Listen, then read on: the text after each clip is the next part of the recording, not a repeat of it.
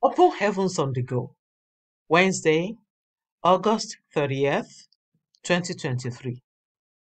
Topic: Becoming a Spiritual Giant.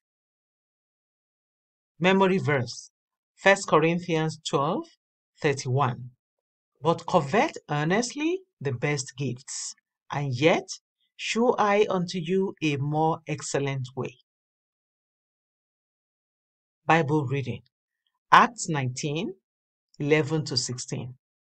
And God wrought special miracles by the hands of Paul, so that from his body were brought unto the sick handkerchiefs or aprons, and the diseases departed from them, and the evil spirits went out of them.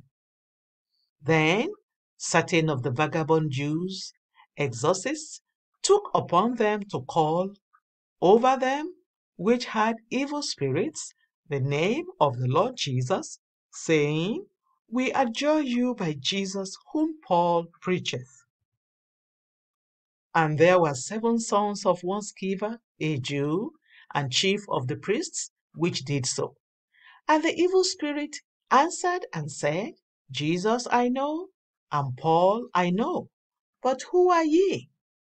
And the man in whom the evil spirit was leaped on them, and overcame them, and prevailed against them, so that they fled out of that house naked and wounded.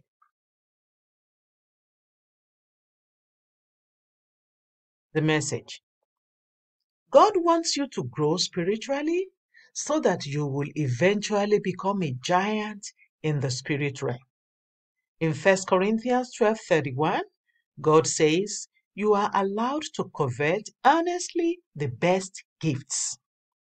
When I read that passage, I told God, Lord, give me a double portion of the spirit of Elisha, double the spirit of Peter, double the spirit of Paul, double the spirit of the Lord Jesus Christ during his earthly ministry, add everything together and double it again. He responded that I was asking for trouble because people would not let me rest. I said I wanted it still because I could not afford to be anything else but a spiritual giant. You must make up your mind not to be an ordinary Christian from today.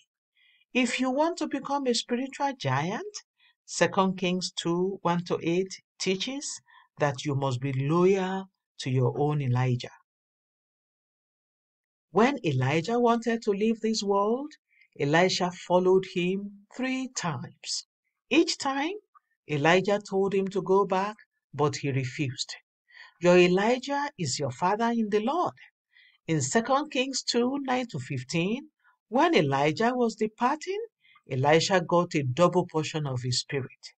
One day, I was praying that my children would be greater than I, and one of them said, Anyone who will be greater than you probably will never eat again. He said that because of how often I fast, but then I told him not to leave God out of the equation.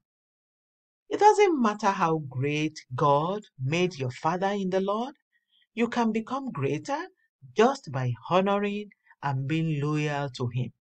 Elisha got a double portion of the spirit of Elijah because he pursued the same vision as he.